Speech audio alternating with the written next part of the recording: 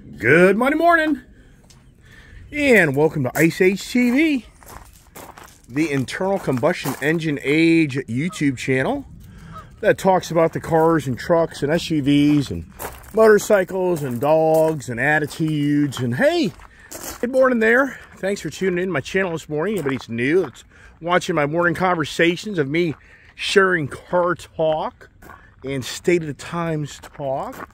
And come on, puppies, let's go, come on. And getting the dogs in. What a morning. I am like 30 minutes later than I should be because I'm chasing so many damn problems this morning. Ants in the pantry, dogs chasing rabbits, wife trying to do this. I mean, just like, wow, this morning's it's a Monday morning. It's the Monday morning routine, if you know that. But wow, what a week. Come on, Will. Just here. Come on, let's go. Come on, let's go. Get in the barn. Get in the barn. Get in the barn. Come on, let's go. Get in. Come on, let's go. So, what a win. What a win. Is that a win? Yes, a triple win. Last week was a triple win. Yeah, for me, last week was a triple win. Yeah, let's talk about the win. I mean, in life, when is the word win being used more than less? That's so funny. Like a leaf just flew by me. So Wagoneer, what a win. But one of my good subscribers who goes to the car meet, he said, be very careful of this Jeep Grand Wagoneer having the airbag lowering the car down. He said, if you park too close to a curb, when those retractable steps come out, they will hit the curb and destroy the steps. They don't have like a pressure type of release to like your rear hatch or your windows. If it feels pressure, they retract back. And come on, Pops, let's go, come on. Getting voice going. Here's the Lightning. I'm back in the Lightning, still charging. I plugged this thing in 14 hours ago, and it's still charging. Yeah, I'm going to be driving the Lightning this week. I do a lot of riding around, and I just like to keep the vehicles kind of the routine of changing out vehicles and riding around different vehicles and rotating the miles. That's kind of all I do. Now, here it is, dog. The one dog just isn't showing up. It just doesn't end. I talk about this all the time, dogs. If you don't own dogs, you don't know. But if you own dogs, you know. It's a never-ending challenge of dogs behaving. All right, so anyways, let's go back to the win. What a winning week I had last week. If you were watching my channel, if you stay in tune with my channel will show me in the buying that Jeep Grand Wagoneer. It'll show me buying a Honda Goldwing, and then it shows me buying back my Dodge Challenger Gold Rush. Hey, Willow! Willow! I mean, this is just stuff that drives you nutty when you have dogs. Yeah. You know, so now what I can do, I can leave him outside here, but all he's going to do is when he start barking. So in my office, all the dogs start going nuts. Yeah. Oh, well, forget it. He can just stay outside and do his own thing. Yeah, so anyways, it's a win where I bought the Dodge Challenger back. Wow. I mean, just an incredible... Come on, let's go. Get in. Would you get in? Get in the office. Jeez. Yikes. Think you got relationship problems? Yeah. You think you have a challenge just getting along with your wife and everybody else? Water bottles. Oh, just too much stuff going on. It's a Monday morning. Anybody figuring this out yet? The Monday. Get back in the routine. Come on, let's go. Get up the stairs. Come on. Get up here. Come on. Go. Get up here. Yeah. And when I keep the video going, it's easier to upload a video. So that's kind of why I hate to turn off the video to go chase the dogs. So, yeah. My face into your face. Triggering set up here. And, wow. Yeah, is it crooked? Yeah. Crooked as you are, buddy. Gee, thanks. Wow. So anyways, yeah, the conversation this morning is all about winning. Let's talk about winning. I mean, we are in such a time, it seems like, does it seem like the winning conversation Does it seem like the losing conversation is the more dominant conversation? This morning, saying, come on, we got to make an upbeat, have to have an upbeat conversation. And I thought to myself this morning, it's the same old thing. At the last second, I'm like, what would be possibly entertaining to talk about my YouTube channel to keep the morning conversations going, which I enjoy to make with a huge, following. So, yeah, I thought to myself, wow, I had a triple. Well, NASCAR and the the NHRA, National Hot Rod Association, drag nationals 4 wide in Las Vegas. Tony Stewart had a win, and they have four lanes of them racing. A lot of racers don't like that. I guess it's kind of intimidating. But here's the thing: for Tony Stewart, it's interesting that Tony Stewart owns the Haas Racing that has Matt Hagan and Leah Pruitt on it and some others, and he doesn't race on his own team. It's just too damn expensive. So he races for another team. Can't think of the name, the family, and he drives a top alcohol dragster, not a top fuel. So if anybody's kind of not so abreast to the drag racing, top fuel dragsters, these are 370 mile an hour, 3 second, mid threes, high threes, second cars. So a top alcohol dragster, those are more like the 5 second, 260, 270. So there's about a 50 mile an hour spread, and there's close to, a 1.5 to 2 second difference in speed. So Tony Stewart has raised his hand. He'll tell you he's not at that level of top fuel, but he's doing top alcohol, which is impressive. So apparently Tony Stewart got his first now NHRA trophy in Las Vegas. And then his team, Matt Hagan, took a top funny car. And then top fuel went to Antron Brown, which he's been struggling. Leah Pruitt, she qualified, but she didn't make it to the finals. And Brittany Force, and then John Force, and funny car with Matt Hagan. And then a guy, Glenn, I think his name Glenn Chase or something. I can't think of the guy's name. In Pro Stock, he won. So anyway, so there was it would have been really interesting if you think about it, if Leah Pruitt would have won on Sunday, and then Matt Hagan would have won, and then Tony Stewart would have won. That'd have been a triple. What's it, the Triple Crown? They got the Kentucky Derby and then the other Derby. Yeah, so in a horse, they get the Triple Crown. So that's what I thought, man. I thought, wow, what a week last week of a triple win for me. And it's all about winning. And just be unbelievable, even for me, for what I pulled off on that Grand Wagoneer in that Challenger. And the kind of gold wing, that's a huge win. To give up that Honda Rebel 1100 DCT, I mean, even when I bought it, I knew it was a small platform bike, but I was like, yeah, maybe just be a fun bike to go blast around the back roads and maybe get more of your skills. I mean, having a lighter bike, it creates more confidence in your riding, and that's what it's all about, riding motorcycles. I mean, yesterday, if you watch my channel, we're riding the Harleys again. We're riding bikes again. I've just come to closure that I'm just riding. I've been riding most of my life, and I'm just going to keep on riding and just hope for the best. Pray for a miracle. That's my saying on my channel is pray for a miracle. I even have a video of how to pray for a miracle. Yeah, how do you pray? And so last week, when it just came down to the end, just for how everything played out between Friday and Saturday, it's beyond believable of what played out. And even to the point that the owner of that dealership, Dodge dealership, I know that guy is actually very disappointed because he thought he had that gold ticket in his back pocket. He didn't think I'd get that back. I mean, I know deep down, and the reason I say this is because if you stay tuned in my channel, and you saw on how I gave up that Gold Rush Challenger. But this is what nobody understands. And it's very personal information.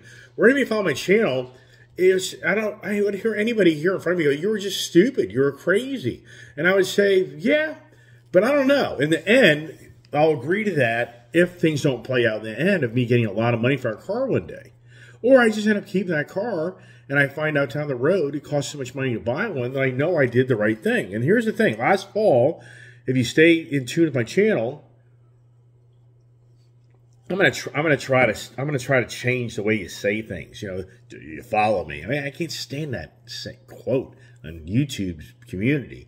So if you stay in touch or stay in tune with my channel, last fall you see last September of last year I bought that Gold Rush Challenger Carvana.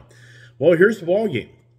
I already had a Toyota 4Runner financed with them through Carvana, and I already had a relationship with them. So when it comes to me wanting to buy my own things that are great expense, most banks, they're just not interested. It's these car dealerships that have the finance people that get rewarded for closing deals. They go the extra mile, beyond extra mile to get these deals done. And if it wasn't for this unique individual at the Dodge dealership, a very incredible, talented young man, these deals wouldn't be going down. I mean, incredible guy. This guy's going to go a long way. He's going to be incredibly successful in the career that he puts his mind to. So for me, here's the ballgame.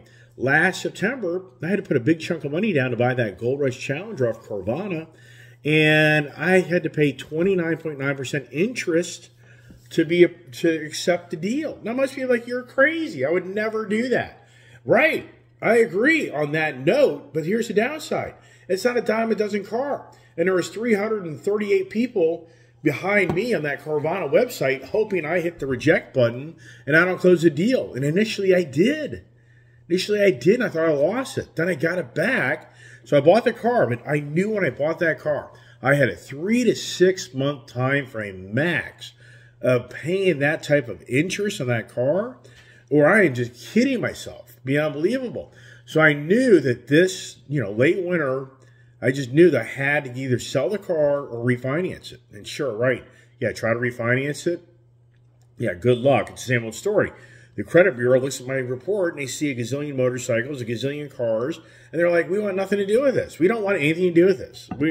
There's no incentive to give this guy, ICE guy, any money. So no, just sell it. Just sell a bunch of your debt, then we'll talk. So the reason I'm bringing this up is because I had to get creative on how to figure out how to get this deal done and get that Challenger refinanced. And I asked the dealership, can they just refinance it? They can't do that.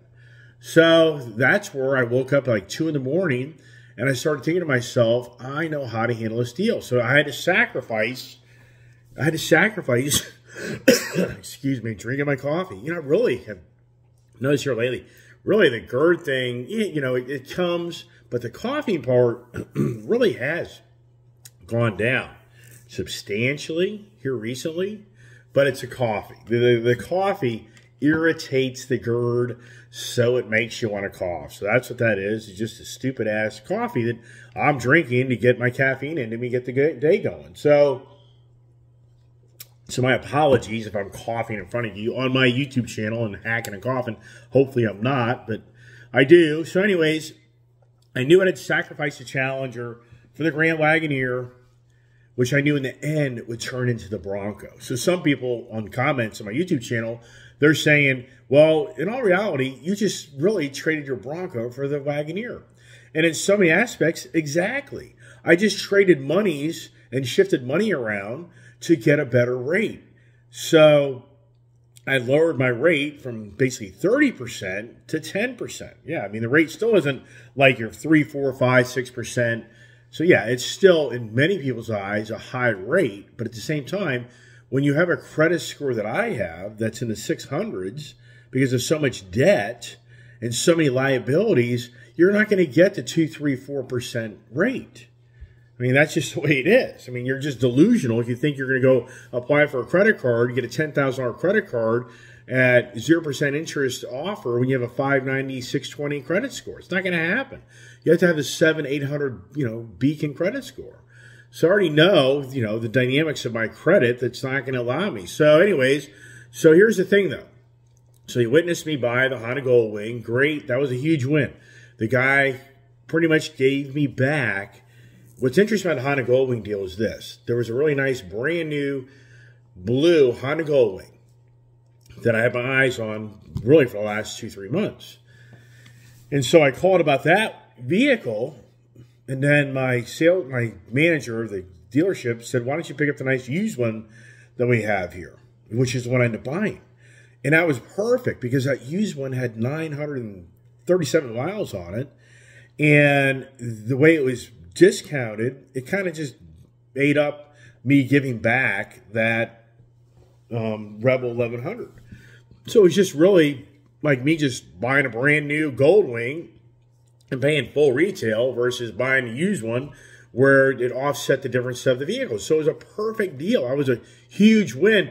And after riding that bike home on Friday, I mean, huge. That motorcycle was just awesome. And I had the Goldwings. I had two 2018 Goldwings. I had the full Tour with the airbag setup, and I had the non-Tour bronze colored one. So I had those. So I kind of just really forgot how nice they are. So anyway, so that was a huge win. So then we go to the Grand Wagoneer. The Grand Wagoneer deal, initially I was getting ready to take my car to go buy that car, and last second I couldn't do it. And there was another couple on the car, and you watch my video, if you stay in tune with my videos, you'll see that car I thought sold. And then all of a sudden the sales guy's calling me, and he's saying that people still haven't taken it. So then I had a chance to reevaluate and to kind of try to re-strategize what would make sense on sacrificing that Gold Rush, that Wagoneer. It's not like anybody else. To give up that Gold Rush Wagoneer, oh my gosh. Yeah, you're an idiot. I don't disagree with that. Like, yeah, right, but you didn't know the dynamics of the financing on that Gold Rush Challenger, so you don't understand what drove this whole finagling of deals. So I get the Wagoneer, give the Gold Rush, and now I'm like, all right, how do I get the Gold Rush back? And now I have a conversation with the owner of the dealership, and of course now he wants me to pay a little bit more for the car because of just the fact that I gave the car back, and for them to put the time, it's like, whatever, that's fine, because in all reality, he gave me great numbers in my Challenger, and he gave me fabulous numbers in my Bronco, a huge win for my Bronco. I mean, they paid me $4,000 more than I paid for it, so that was a huge win.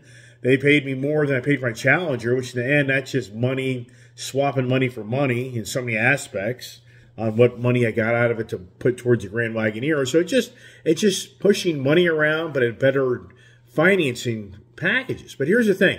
The owner of the dealership, he wanted that Gold Rush. And I know deep down that he was like, yeah, sure, you can have the Gold Rush back. But I know deep down he's thinking there's no way.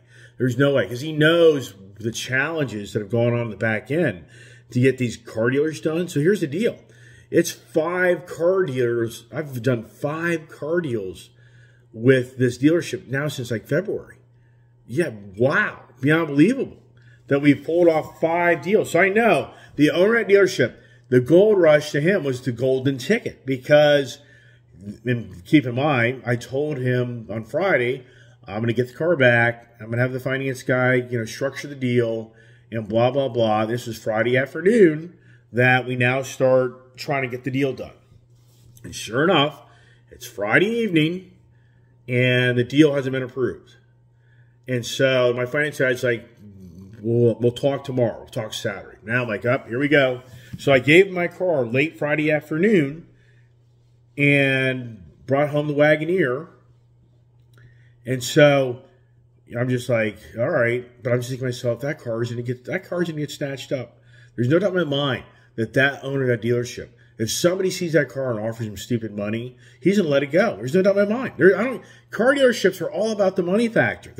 You can be the greatest guy in the world. At the end of the day, they're gonna be like, I guarantee you somebody watching my channel has a personal friend who owns a dealership that are personal friends for lifetime. Yeah, I get it. They're going to treat you differently, but being me, that I buy cars all over the place, I don't have like that personal relationship where I'm friends with this guy on a personal level. So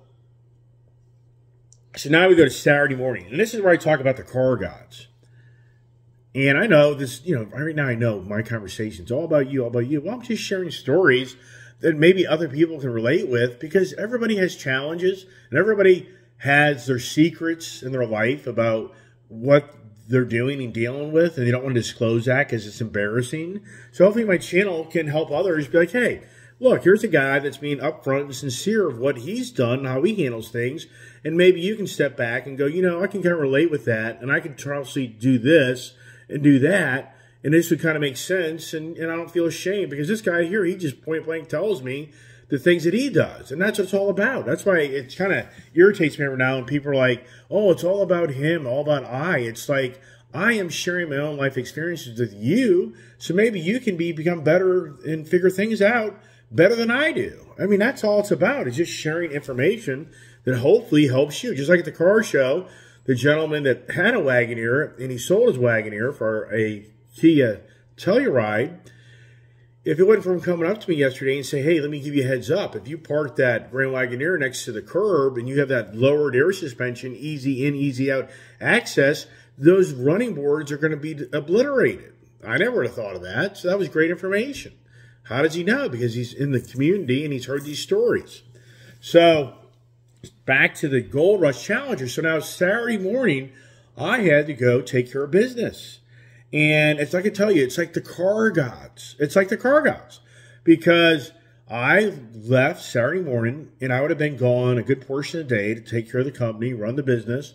And I get up on the road up here, and I'm in dead stop traffic, and a major accident has happened, and I'm not moving. I'm in the Grand Wagoneer to kind of drive around. I did a little video of it, if you saw my first impressions of the Wagoneer. And so I'm out there getting ready to enjoy the day of driving on a Wagoneer, working out of it, and I'll just hear from my finance guy, you know, hopefully by midday, early afternoon. And so now I'm just dead in traffic, and I'm dead in traffic. And I just keep it sitting there. It's 15 minutes have gone by. I mean, it's not moving. But I'm only like 5 miles from my house. And eventually I'm like, you know what? I'm just turning around. I'm just going back home. And for me to go another way to go, it's a Saturday. So now I'm like, I'm just going to go back home. And so as I'm driving back home, I'm like, you know what? I'm going to go back home. I got so many chores to do on the property. I'll just start working my chores. Then I'll just wait for my finance guy. And literally, as I'm getting ready to pull into my street and into my house, I make a quick left-hand turn, and I drive to the dealership. And I'm like, you know what? I got to go to dealership. There's no doubt in my mind. I have my energy. I got to go to dealership. I got to get this finance guy. I got to figure out how to get this done. He's not going to get it done. So I drive right to the dealership. My car is in the parking lot, you know, all cleaned up, sitting out there like a regular customer car. And so now I go into the finance guy, and he's hit a wall. He's not getting anywhere and get this deal done. So now I'm trying to strategize on how we get this deal done. So anyways, so I go ahead and we talk and we continue to work the deal. And so now I'm like, all right, let's do it this angle. So I brought a whole other angle on how to do this. And I was in the office with him, and he's calling these bankers. And I mean, it's no. And it's a no, and it's a no, and it's a no, and a no. And so now, you know, I've been in his office at least an hour, hour and a half. And so finally, we kind of come to a whole different idea how to do this whole deal. And then this one bank is kind of on the edge. Do they do it? They don't. So he gets on the phone like the piranha man he is. And he finagles this guy to buy the freaking deal. But the story is, this guy just has too much fucking debt. Excuse the word. And, you know, sorry for the language. That's basically what they're saying. Is this guy just has too much. We don't want this deal. But anyway, so he finagles and pulls that deal off Saturday afternoon. And, oh my gosh. Meanwhile, my sales guy's like, your car is already online for like $115,000. Your car's already, your car's already getting hits. The GM or the general sales manager and other salespeople are begging the sales manager to put the freaking car in the showroom so they can sell it. So for me, it's like, Jesus Christ, man. But I knew this. So here's the thing. Had that car crash on Saturday morning not happened, and had I driven up the road and I spent the day working out in the field, not being in the office to help this finance guy get this deal done, I would have to honestly say that it's a 50-50 shot, if not greater, that car would disappear. There's no doubt in my mind that if the deal was still ongoing and then the conversation went to, well, we got to talk to some other key people that aren't in on the weekend. We got to wait till Monday morning. Have any of you heard this story at the Ram TRX? That vehicle, okay, so now if that would have gone on, if that would have happened, there's no doubt in my mind the car would be gone. Because I want to be like, okay, Mr. Iceman, your car came in, I gave you good money, and we have to make money, man, and you couldn't get the deal done. And since you couldn't get the deal done, we had to take the money. And so, and it probably, it's possible if a few people had shown up, they may have gotten 120, 125 grand for that car. No doubt in my mind. And then I would have been, I told you guys I got there, I said, this car disappears. I don't know if I can be diplomatic about this time. I don't know if I can be diplomatic about this car disappearing. That's my car. I'm getting it back, and be patient. So, wow. So what a win. Talk about a triple win. The Honda Goldwing, the Jeep Wagoneer, and the Gold Rush. And yes, did I give up the Ford Bronco? Yes, I gave up the Ford Bronco. But the thing is, anybody here watching the channel, they know that you can go still buy a Ford Bronco or Raptor next year. And probably the next year. Can you buy a Dodge Challenger next year? No. You can't. It's over. And I think as time goes on, more than ever, the value of these cars are going to continue to appreciate. And I've said from day one, my gut instinct that car is worth $125, $150. But in all reality, is if I continue to be successful and financial rewarded in my life, I'm not getting rid of that car. But here's what's really interesting. The Ford GT500 Heritage Edition. So I really wanted to give that car up instead of my Gold Rush. And no, actually, I wanted to give that car up instead of the Bronco. So that's right. So we did negotiate. I tried to not get rid of the Raptor and give up my Ford GT500 Heritage Edition that has 88 miles on it. It's sitting in Tennessee. Nothing there. I mean, listen to me. If you're watching my channel, anybody out there that's looking for a GT500 right now, Heritage Edition, if you're really, really patient, they're not selling. You're going to get a steal on one. They're not selling. Kuhn's Sterling Ford has GT500s they've bought from other dealerships. Some of those cars are 200 days in on not selling. I called my good friend at Kuhn's Sterling Ford and talked to him in great length about the value of that GT500 that I have. And he's like, the market's gotten soft. The people with money, the money is drying up. This is so incredible. I talk about it all the damn time. Sure, you watch my channel, I'm sick of hearing it. I predicted 2022 to be what 2023 is. I predicted 2022 would be the change of all the free money disappearing, all the stupid money disappearing. And so what I'm hearing is right now the car market, it is definitely changing. Everybody that's just a boatload of money and just throws it at anything they want, it's definitely changed. So the GT500, I mean, very disappointing that my GT500's value isn't even what I paid for it. Wow. But yet my Bronco is worth more than I paid for it. Yet my Gold Rush is worth more than I paid for it. But the GT500s, they're now just kind of not much going on. Wow. And here's the problem with that, and I already know this, is Ford's building another year of Mustangs. And Ford's going to build a better, badder-ass GT500 the next 2-3 years. So that Heritage Edition, that's probably a 20 or 30 year, I would say conservative 10 years of a real value big time in that car, because if Ford releases a GT500 for 2025 or 2026, I would say 2026 probably, model year, that's badder ass than the 2022 going out edition, it's not going to be a sought after vehicle for many, many years. Yeah, wow. The wins, right? Are we winning? You know, and so I was going to really, I've talked so much on my stories here, but I just ask myself, are we winning?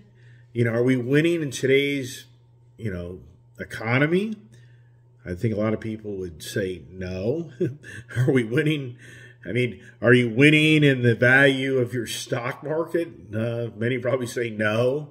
Are you winning in the value of your cars, probably most would say no, especially if you got an electric vehicle like me.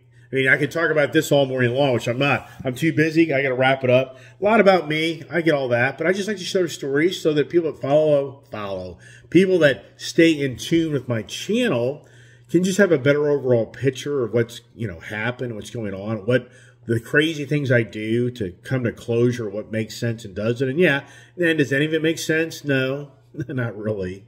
Yeah, I get all that. But I just like to share my stories of what I do that hopefully can radiate back to you and relate to you of what will could help you, because you can use me as an example of this guy's crazy.